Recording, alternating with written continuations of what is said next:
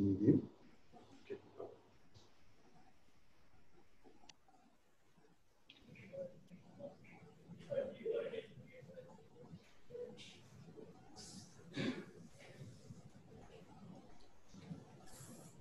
Okay, hi, good morning everyone. Thank you for watching the Facebook Live together with National Cancer Society Malaysia as well as Lung Cancer Network Malaysia. So today is just not an ordinary Saturday. Today is World Lung Cancer Day. And in fact, lung cancer continues to be one of the most common cancer globally, including Malaysia. So therefore, Lung Cancer Network Malaysia and National Cancer Society Malaysia has joined force to, supported by Roche Malaysia, is currently creating an educational movement to raise awareness about lung cancer among Malaysians. So without further ado, let me introduce the speaker of today. Today, we have Dr. Anand, a consultant cardiothoracic surgeon. He's also the co-founder and president of Lung Cancer Network Malaysia. We have Dr. Tolaiman, consultant clinical oncologist, also the vice president of Lung Cancer Network Malaysia. And we have Dr. Murali, a public health specialist, medical director of National Cancer Society. So without further ado, I'll pass the conversations to Dr. Murali. Okay, sure. Thanks, Kenneth. So very good morning, everyone. And of course, Salam Aidil Adha. I'm sure you all are still enjoying your rendang and lemang and everything. So it's also World Lung Cancer Day. So happy World Lung Cancer Day.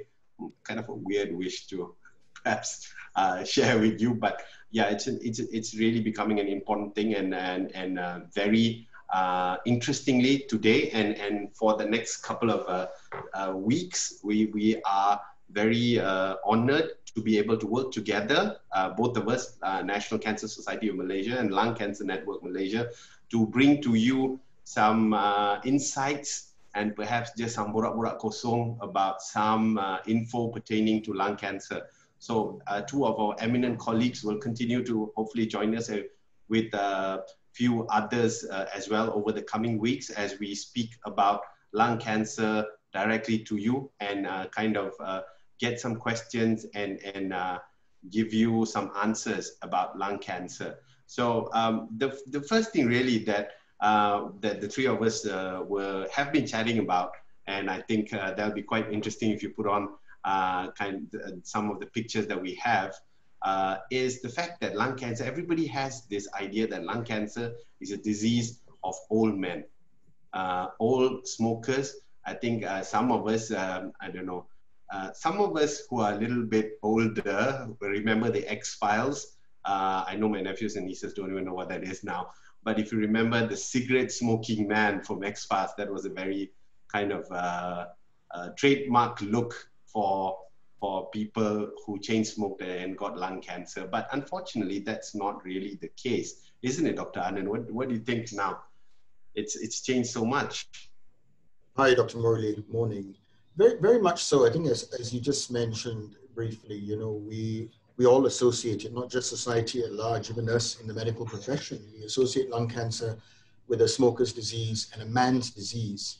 I mean, the reality is still the vast majority of cases of lung cancer do occur in people with a smoking history. So either they're a current or former smoker. But, you know, I think all three of us are seeing in our clinical practice, we talk to our colleagues, we are starting to see an increasing number of non-smokers or never smokers, you know, who unfortunately are diagnosed with lung cancer. So I think the first thing we want to share with everyone today is that it's important to recognize none of us can afford to be complacent, you know. The cancer doesn't follow any rules. It doesn't mean that if you're not male, in other words, if you're a woman, or more importantly, if you don't smoke, it doesn't mean that you won't, you know, you're not at risk of developing lung cancer. In fact, Right. I agree totally. In fact, about the Singapore data shows us 30% of their lung cancer occurs in non-smokers. And out of these non-smokers, 70 or 80% of them are women non-smokers who tend to be younger. We don't have the data for Malaysia, but Asian communities, it's about 30%. Wow, that's really a big number. And kind of, I think the immediate question that pops up is, why do you think these numbers are going up amongst women, really? Is there an idea? I'm sure I'm sure it's really something that everyone's been thinking about as well. So I think, when the first thing we did, we classify these people as non-smokers or never smokers, but how accurate that is debatable. For example, you may have, or they may have a spouse or a partner who is a chronic smoker. So, some of these cases of lung cancer in the so-called non-smoker or never smoker, it's inadvertent, secondhand, passive smoking, exposure. They may have a accumulative long-term exposure by virtue of living with a partner or spouse who's a smoker. Or they may be working in an environment, in a culture, an environment, a physical environment where over many, many years or decades, they are, inadvertently exposed to secondhand or passive smoke. And of course, the other area, as Dr. Tho mentioned, there seems to be an over-representation of women and those of Chinese ethnicity amongst the non-smokers who develop lung cancer. There are various theories about this, Dr. Murali, one of which is that it's to do with Chinese-style high-temperature wok cooking, right? So the fumes that come off, and I guess the most obvious thing there is, it's not logical to tell people not to cook at home, but you need to do it in a very well-ventilated kitchen. You need to have a good extractor fan. So I think that is one of the points that maybe some of them, they don't smoke themselves, but they're being exposed to secondhand or third-hand smoke. And I think Dr. Tho, I'm sure, will elaborate. The other area, of course, is we know there's a genetic predisposition to lung cancer. We have a higher proportion of all these genetic mutations in Asia compared to the West, molecular mutations. So like all diseases, lung cancer as well, the causation, etiology is multifactorial. It's more than just smoking. Right. Dr. Tho, Dr. Anand was saying something about this whole kind of genetic predisposition. Could you kind of give us a little bit more thoughts on that? Okay, so I think we have to be clear whether the genetic mutation involved is something inherited from your father and mother, which is germline, or whether that mutation happens due to exposure to environmental factors, and that's not inherited. That is unique to the individual in their course of history in their life. So we don't know what the genetic factors are in terms of inheritance. In fact, we haven't worked that out yet in terms of lung cancer. So if your parents have lung cancer, you don't necessarily have a higher risk of lung cancer. However, in Asia, we see a lot of EGFR genetic mutation, epidermal growth factor receptor. Up to 50% of our patients have that mutation, as opposed to the West, where it's only 15%, 50 versus 15%. And we still do not know why. It could be due to all the factors we talked about that are unique to Asia, our environmental exposure, but we don't know why. Wow. So the first insight today is perhaps don't have so much of wok hei in your cooking. You're saying the more you char, it looks like the more exposure you're getting to any kind of environmental, driver towards mutagenesis, perhaps, of your cells. Wow. So I'm going to ask Kenneth to kind of put on the first picture. And I think we were speaking about this, and perhaps just to share with everyone the first thing. So Dr. Anand and Dr. Tho were both saying about how this is a kind of the typical picture that we're having. Dr. Tho, you were going to say something about this, and then I think the next picture is really what you were speaking to us today. This guy looks a bit like Arnold Schwarzenegger, right? He's very muscular. Yeah. Yeah, he's a bit atypical. He looks too fit. Yeah, normally our patients don't look like that. Unfortunately, that's true. I'm interested to see your next picture, Kenneth. Yeah. Oh, okay. This is Kenneth's girlfriend. No, not yet. Okay, anyway. You have to advise her to stop smoking, Kenneth. Yeah, so, but you were saying, Dr. Tho, this is now perhaps a picture that we need to be a little concerned about, in the sense that this may be, or is it already the look of people, of an individual who may be a candidate to pick up lung cancer? Actually, while the incidence of smoking in men is decreasing, in parts of the world, for example, China, the incidence of smoking amongst women is increasing. So that's a worrying trend. That potentially will result in a lot more lung cancer in 10 or 20 years' time. But yes, I mean, women, non-smokers or so-called non-smokers, but Dr. Anand very clearly pointed out that there's a role of passive smoking, seem to be a significant proportion of our patients nowadays. Right. And also for those who are kind of need this to be rooted in a little more panas or more current situation, you will look up, and Dr. Anand has written quite a bit on this in recent months, on this whole connection of smoking to COVID-19. Doctor, perhaps some like a short insight on this, that would be helpful as well. Sure. I think today's agenda is obviously to highlight lung cancer, but very briefly, given we're amidst an evolving pandemic, there is concern as to smoking, and smoking obviously causes a variety of lung diseases. And COVID-19, we're now learning it's more than just, it seems to predominantly target our lungs, but it affects many organ systems. And one of the things we've learned is this clot formation, thrombosis or clot formation, micro and macrovascular, affecting the small and big blood vessels throughout the body, and hence the importance of steroids, the importance of anticoagulation, blood thinning. But in the context of smoking and COVID-19 and lung cancer, very briefly, what we do know is that if there was some suggestion based on very preliminary data that perhaps smokers were protected, paradoxically, as if smoking protected against COVID-19. That is absolutely untrue, and what I think, very briefly, the point to get across is that there is sufficient data now from many parts of the world that for people who are chronic active smokers, if you do contract coronavirus and get COVID-19, you're more likely to have a more severe manifestation of the disease, more likely to end up with a severe illness. You may require admission to the ICU, may require ventilation, and even a worse outcome, including death. So there's no rationale or logic. There is no protective effect for smoking with COVID-19. And I think that's all I highlighted at this point. Okay, lovely, doctor. So really, if there's no incentive for you to stop smoking because you're not worried about getting lung cancer, 20 years from now, getting COVID next week might be an incentive for you to kind of quit, perhaps. Anyway, but just bringing this back into World Lung Cancer Day. I think Ken might be a good point to kind of put up on next slide. And I'm going to ask Dr. To to kind of go through why really are we bothered about lung cancer? Is it such a big problem? Everyone speaks about breast cancer, and really breast cancer is our #1 cancer. So really, is lung such a big problem, Dr. To? What do you think?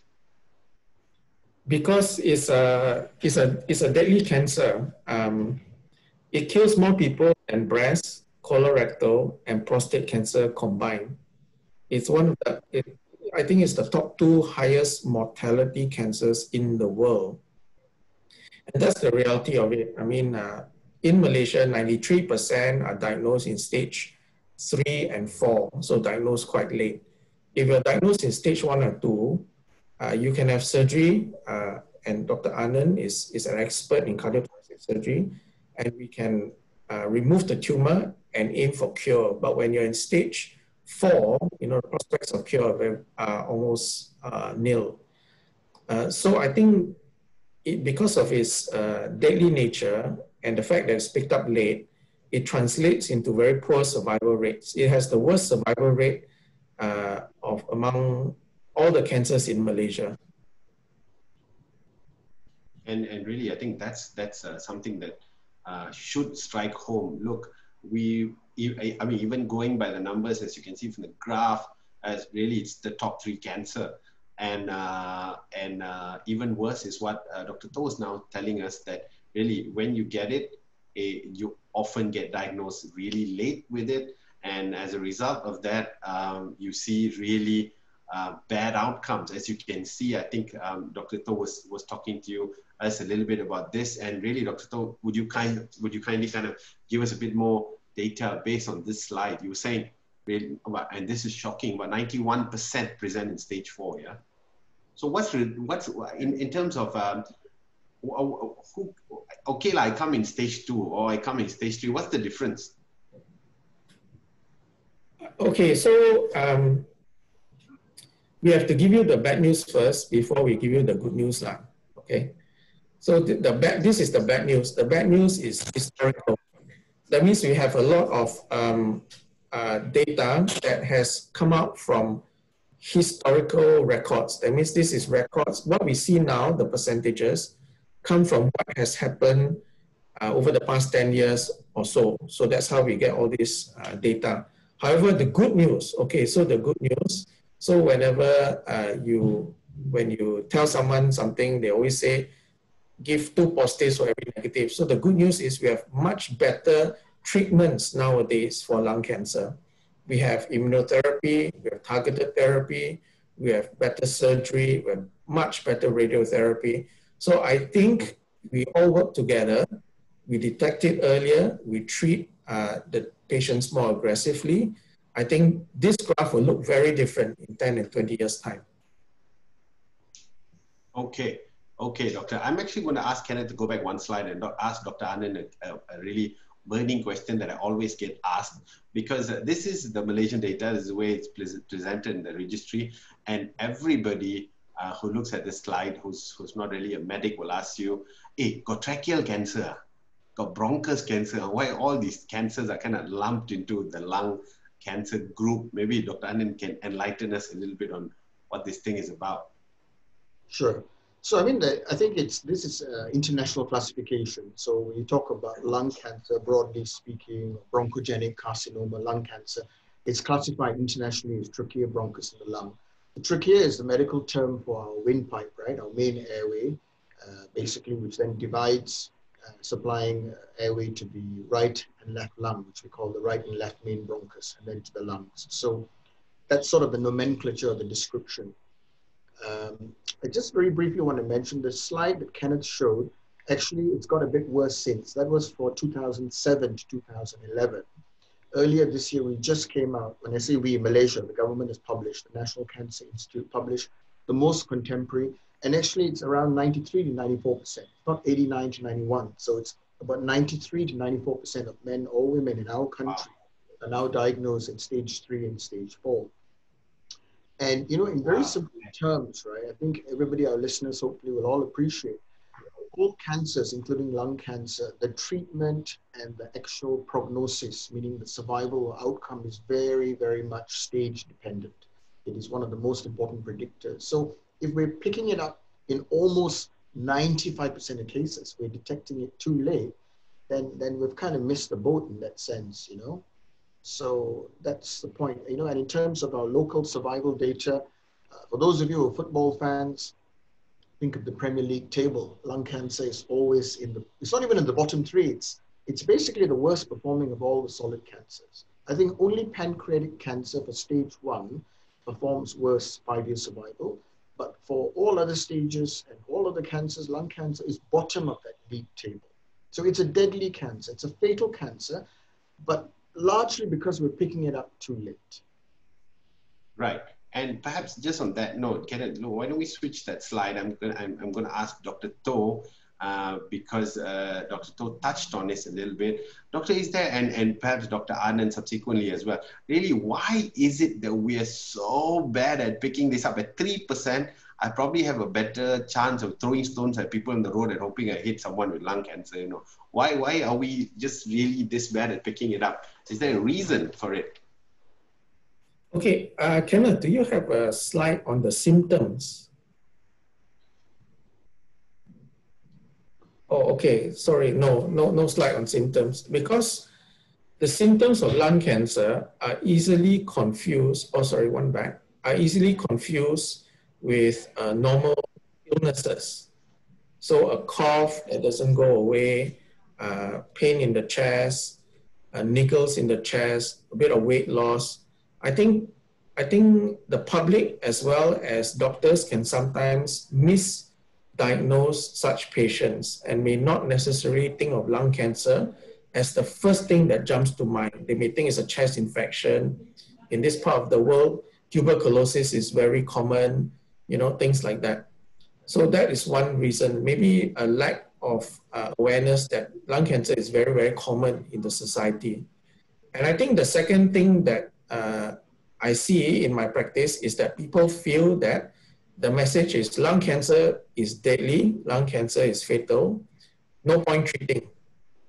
So I think that's not the message we want to get out there. I think nowadays we have very, very, very excellent treatments. I think Dr. Murali NCSM is an excellent advocate for allowing greater access to drugs and medication and therapies.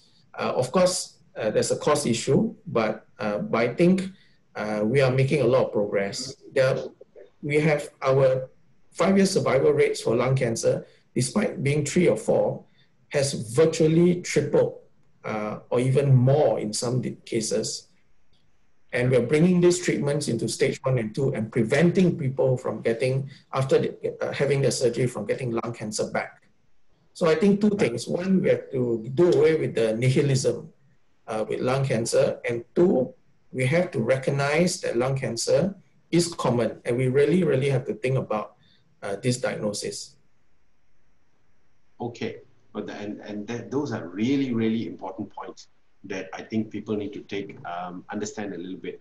That one, I think not all these really minor looking respiratory symptoms, when you have a cough that never goes away, kind of a bit of weight loss, but actually really persistent kind of respiratory symptoms. Well, maybe either Dr. Anand or Dr. To, either one of you, what's kind of like a cutoff point that you would think, like after about a week or 2 weeks or 3 weeks or a month, and maybe just like, okay, should you, because you know, and this is really sad, but all of us do this. When we have the first 4 or 5 days of a chest cold, we borrow our children's cough medicine. And then after about a week, your wife will scold you. We'll go to one GP for about 2 days, not take the medicine, wait another couple of days, go to a pharmacy. And, you know, we end up about 2 months or something nursing a long cough, which never goes away. And you've seen all these people at like weddings or functions, and they'll always tell you, oh, you know, I've been to see about 6 or 7 doctors. But sometimes there's very poor understanding of how to progress in terms of when do I need to reach a cardiothoracic surgeon? When do I need to reach an oncologist? When do I need to do something else beyond going to see another doctor, telling him another story altogether just to get MC for that day? You know, it's maybe both of you gentlemen would like to take your turns, kind of share some ideas on this. I think the short answer, Dr. Murali, in terms of the cutoff is most of us would probably recommend about 2 weeks. I guess we kind of have to be, quite proportionate, So over the course of a year, all of us probably get a cough or cold, forget COVID as well, just in normal situations. So we're not advocating or asking people, if you have a cough for 2 days, run off to see your GP or specialist. But I think most guidelines and most of us who practice, right, would suggest if you have a troublesome or persistent cough that doesn't resolve within 2 to maximum 3 weeks, you've got to go and see a doctor, whether it's your local trusted GP or relevant specialist. And for, a lot of people who are smokers, they may have a chronic cough. So we talk about a change in the nature of the cough. Or if you're coughing up blood, which is in medicine, we call this hemoptysis, then that is something that just cannot be ignored. It's a very low threshold. And to be honest, this is a message not just for, the general public, for our viewers, but it's also for all of us, fellow doctors. We sometimes tend to dismiss the symptoms or the signs. As Dr. To said, it's often very non-specific, very vague, easy to dismiss. But I think 2 to 3 weeks would be the threshold at which warrants some, referral to a doctor, and as a minimum, probably a chest X-ray as a minimum baseline investigation. Right, and I think one of the strong points that Dr. To put across was this mix of behavior, in the sense that on one side, you've got this idea that, look, it's not me, I can never get lung cancer, it's not for me, it's for some old guy. who's been smoking for 20 years. And the other is that you also are switching off within your mind the idea that, oh, if I get lung cancer, it's going to be really bad, so I cannot get lung cancer. Dr. To, any ideas really on how to deal with this, or really? Yeah, I mean, obviously I treat lung cancer and breast cancer as well. So yeah. I'm wondering whether it's something to do with whether you're a man or woman. So I think the health-seeking behavior of women are perhaps a little bit more assiduous. That means they're more interested in looking at early signs and symptoms and catching things early. Whereas men are a little bit more blasé, isn't it? It's like, it'll go away. I'll just see my doctor tomorrow, and then tomorrow never comes, right? Perhaps it's something to do with gender. But I think it's a lot to do with fear. I mean, eventually when I speak to my patients, I drill down to why, there was a delay in diagnosis. There's a huge fear in terms of treatment that stems from the fact that people believe lung cancer is universally fatal. There's no cure, and there's no point treating. The treatment is very, very painful. So I think we have to debunk that. We have to debunk that, and we have to debunk that strongly.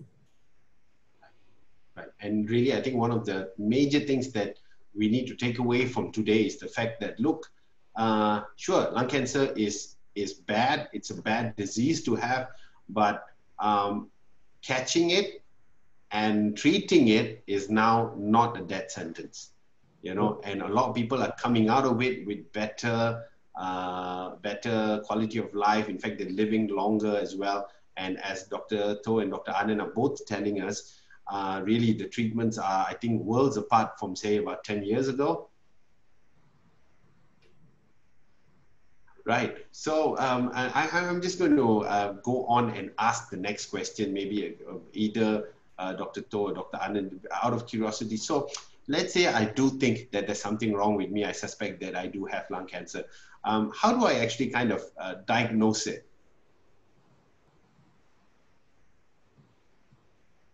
Okay, so maybe I'll start, and I'll let Dr. To continue. So I guess there's only two pathways. One is, if a person, if you are, as Dr. To said, health-seeking behavior. So you're diagnosed incidentally. In other words, you go for a checkup, or you have an X-ray or a scan for some other reason, and something gets picked up incidentally by chance on your X-ray or CT scan, or you go for executive health screening.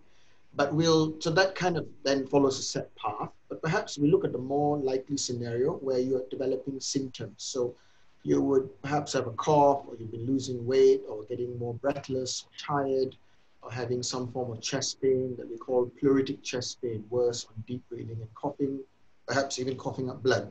So you have symptoms, or some form of respiratory or chest symptoms, prompts that person to see a doctor. Usually it will be your primary care GP. He or she will probably arrange as a baseline an X-ray. So if the X-ray is abnormal, or if the X-ray is normal, the chest X-ray, but the clinical suspicion remains there, the next step will be to have a CT scan. A CT scan of the chest or thorax.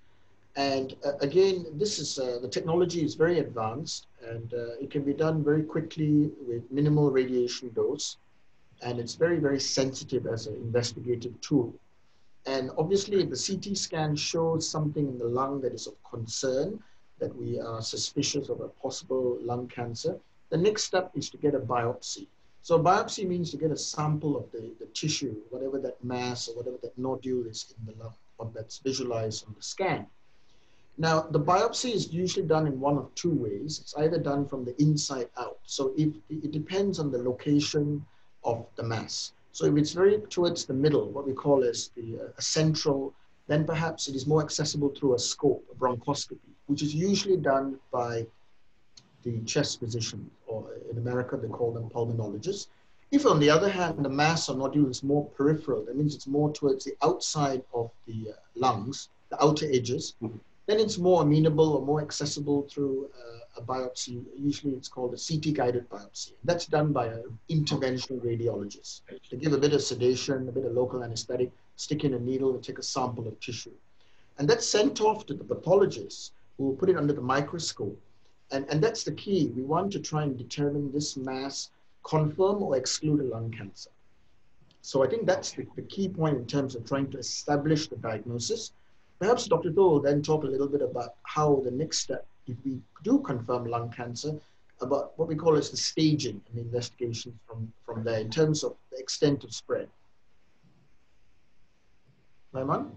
Yeah, so once we've established the diagnosis of lung cancer, we've confirmed it, the next step is we need to know whether that lung cancer has spread to other parts of the body, because that will influence the kind of treatment we will be talking to the patient about.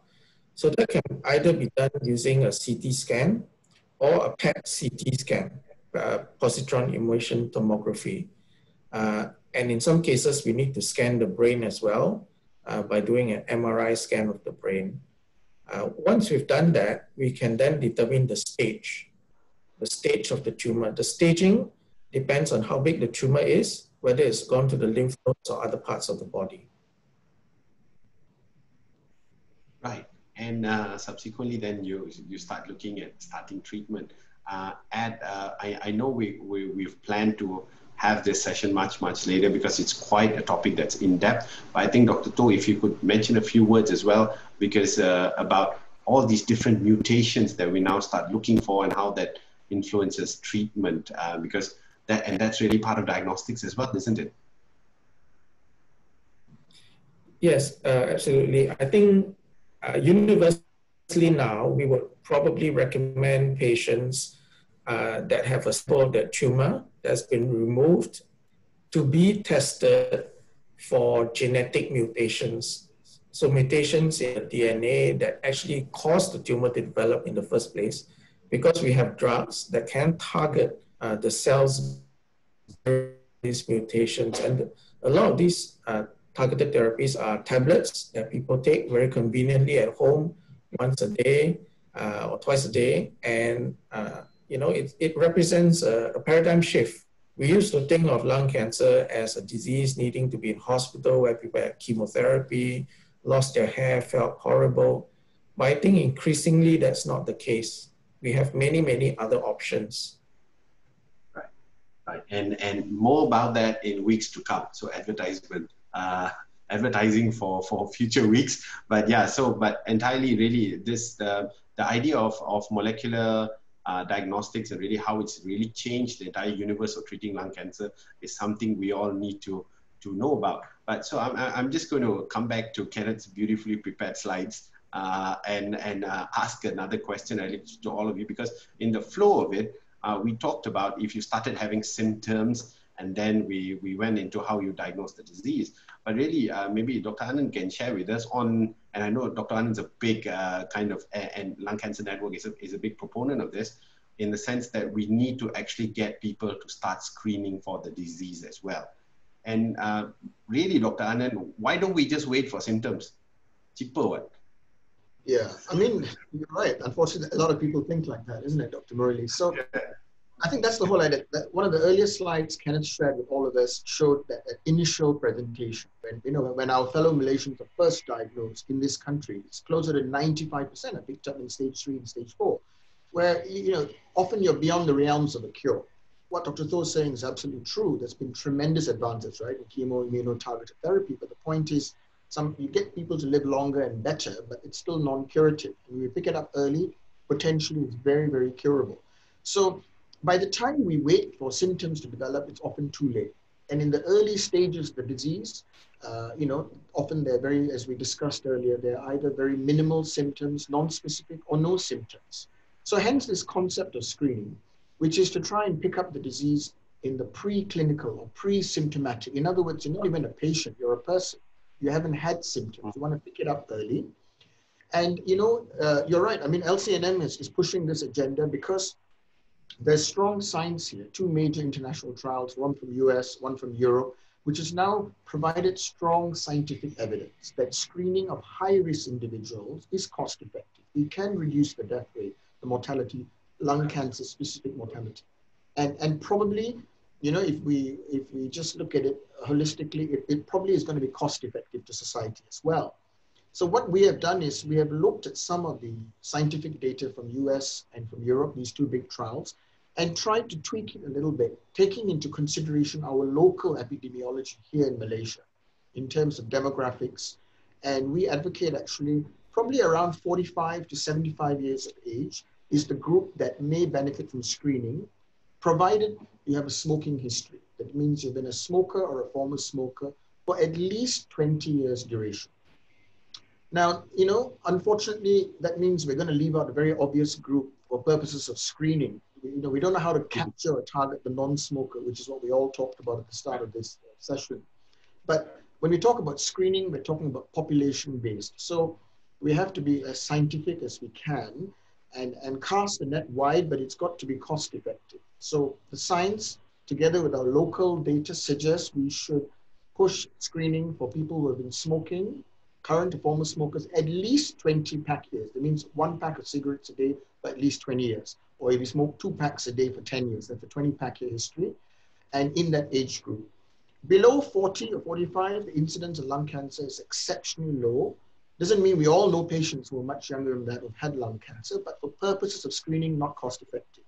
And equally, there's no point screening 80-year-old uncle and picking up a lung tumor because he may die of old age. He may be biologically insignificant. We're just going to add to his anxiety, or he may not be fit enough for any treatment. So it's that age group with that risk factor of smoking that we want to get this out there, that people who fall into this category are deemed to be high risk. Please see a doctor to give consideration for screening. That's one of the important points, because otherwise we'll pick it up too late.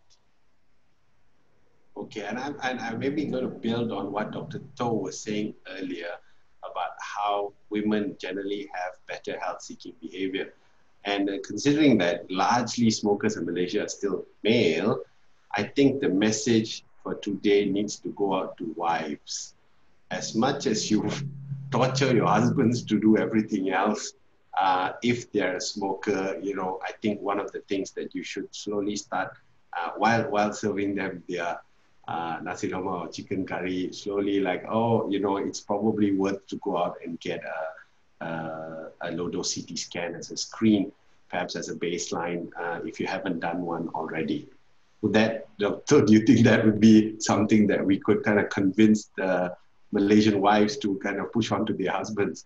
Of course, we're not telling all of us are bad men, but men are generally worse at taking care of ourselves.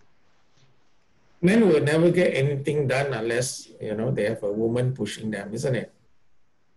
I think we need to extend that, Dr. Murli, to not just wives, mistresses, girlfriends, daughters, they're significant exactly. in their lives. Absolutely. I think we all say it in our practice where, sorry, I'm being a bit sexist, but as a man. Okay, for all the women out there, stop cooking your husband's favorite chicken curry until they get seen by a doctor. that is, and Dr. Anand kind of pointed out the power of the daughters as well. So really, because they've got all their fathers wrapped around their little fingers. So it's probably a good time to give them to kind of advocate for them to advocate to their dad. Yep. Oh yeah, the pockets, of course. Yep. And really, I think again, perhaps because you guys are a little I'm sure you guys are really humble people. So you can't blow your own trumpet, so let me blow it for you. Lung Cancer Network has been instrumental, ladies and gentlemen, all over Malaysia to kind of work out with hospitals how to provide low-dose CT scans. They just ran a big campaign as well over the last couple of months. And I think, do you continue to extend that now?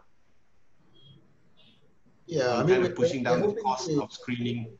Yeah, I mean, on that note, just to say we are honored and delighted to collaborate with National Cancer Society of Malaysia as well, such a well-established NGO. And it's all about all of us working together to try and up our game, isn't it? Increase the awareness, make lung cancer part of that, conversation, wider society. But yeah, we are planning to try and promote more screening and perhaps have a more sustained campaign this year, Dr. Murli. But starting from today, gradually build up towards November, which is World Lung Cancer Awareness Month. And we'll be doing, as you know, stuff with you guys as well to get that message out there. I think it's a slow burn that hopefully collectively as we work together, we will perhaps see the benefit in terms of that stage migration, that more hopefully more people will stop smoking and more cases that happen will be picked up at an earlier stage, and therefore better outcomes. That's the end game. So we hope to do a more sustained campaign this year, correct? Right. I just wanted to run a quick math, maybe Dr. To, Dr. Anand. What's an average low-dose CT scan price, actually, for those who are curious to know? Just a mean kind of in Malaysia, how much would it cost? I think the cost varies according to the hospital. I think initially Malaysia ran a clinical trial for low-dose CT scan, which was provided free of cost, sponsored, but they didn't recruit enough patients. In the private sector, we are talking anywhere between 300 to 500, I believe. Wow, that's ridiculous, because as I'm running the math, that works out to be about RM1.50 per day over the course of an entire year. Look, that's really less than the price of one cigarette stick, right? So yeah, you know, and maybe that's really an investment worth making over this point in time. So I'm actually going to be a little conscious of time, because I know we've said it's impossible to do it this in half an hour. We'd love to talk in for about 4 hours, but you know, we're trying to keep these sessions maybe a little short and crisp. So we're going to see if we have any questions. And do we have any questions, Ken? Hi, Doctor. Yes, we do. Apparently, it's like Mail is holding the fort to organize the webinar today by all 4 males present here. And then all the questions from the audience seems to be female. So now let me read some of the questions from the audience. So there's the first question. Good to see you, Kenneth. There's the first question asking, like, is smoke and films from cooking is toxic? Okay, so maybe either one of you gentlemen want to take that. Incense, is it? What was the question? Another question will be on incense, but it's just asking in general, smokes and films from cooking, perhaps in the process of making food, like just now we mentioned about wok frying, is that will be causing toxics to us? Yeah. So the studies were actually, some of these studies actually came from Singapore, where they checked the urine of women who who did a lot of wok frying and found some chemicals in the urine. So clearly there was some sort of association. They also checked the food that was wok fried, and there were some chemicals in the food as well. So whether this comes from the high temperature or whether it's the composition of the wok itself, whether it's the effect of the high temperature on the food, we don't really know. Dr. To, just to clarify, the wok here, do you refer just to the black color wok or any other kind of wok? You're testing my cooking knowledge. I don't know what you're talking about. Because Chinese style cooking, usually there's a black color. It looks like the one that on the roadside, the char kway teow type. So it's a black color, yep. So perhaps you may be referring to that particular one. So that some audience. I don't think the studies were detailed enough. I see. To go into that, but hopefully we have more research coming. Yep. Okay, right. So and let me move. If I could just interject into that and just add why Dr. To's insight is really important, is that in earlier years in the 80s and all that, you found that a lot of lung cancer in China and all this, in Bangladesh and all that, was driven by wood cooking, wood fire, and those kind of stoves were driving lung cancer in women. So now to find these results from Singapore, which I'm assuming there's no more wood fire cooking going on anywhere, really shows that even in our houses, our apartments, our homes in Malaysia, and the way that we cook also may prove to be kind of a risk factor that we need to think about seriously. Sorry, Ken, you were saying the next question, maybe Dr. Anand can take that. Yes, these next questions will be going to Dr. Anand, as he mentioned. So this question is, how about the smoke from the incense? I mean, these are all various theories. You know, I think in East Asia, right, which means Hong Kong, Japan, Korea, and I guess even Singapore, and I guess, you know, we're seeing a high proportion of lung cancer in that non-smoker happening in the women and in Chinese ethnicity. So that's the theories that, you know, the incense joss stick burning in the house, the Chinese style high temperature wok cooking, but we don't know for sure. I have to say I'm not an expert in terms of what are the constituents, but I think they all emit fumes and smokes and, you know, potential carcinogens, that means cancer causing things. So, you know, we all have cultural practices. Nobody is suggesting to stop doing that. I think as a minimum, make sure whatever we do, have a well-ventilated room, have an extractor fan or a well-ventilated room. And it might be that we're, you know, that there are other factors at play we haven't identified, you know, and maybe a genetic thing. So as Dr. Tho said, a lot of the data is still pending, but if we're going to do these activities, certainly have a well-ventilated room or environment, I think is what I would advise. Yep. Okay, cool. So we have one more question. I believe this is also questions from a lot of audience about second-hand smoke. So there's the audience asking, is it advisable for a non-smoker who's living with a heavy smoker and she's below 50? Would you advise this person to get screening? Maybe Dr. Tho, yeah, or Dr. Amanan. Okay, I'll let Dr. Tho go first. You want to take screening is your I mean, you know, in the know.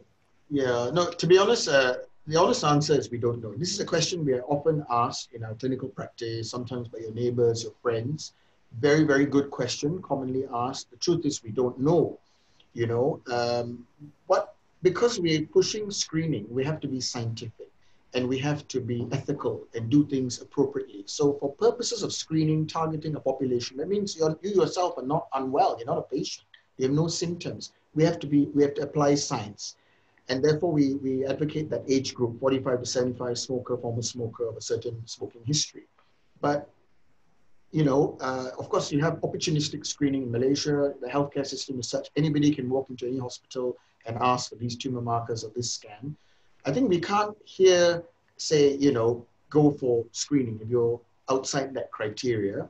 The reality, of course, is, you know, we are frustrated and we hope over time there will be evidence to support to recommend screening for the non-smoker, that the case Ken you just described, the lady who's, you know, who's probably had long-term exposure to smoking, right? Secondhand smoke because of her husband or partner. So, but right now, you know, we still have to stick to the science. And on that point of screening, I know we're short on time, very briefly, the technology has evolved a lot. So we're talking about low dose CT.